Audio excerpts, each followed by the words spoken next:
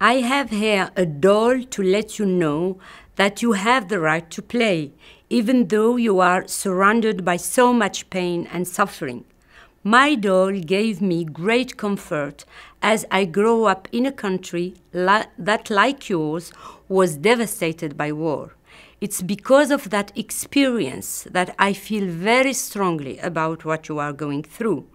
I especially want to tell you how I learned that education was a key to a better life and it helped me to survive. I later learned that education was a right that we all have, and I'm asking you to claim it whenever you can. I know it's terribly hard to stay focused amid so much disruption, but please never stop trying to increase your knowledge.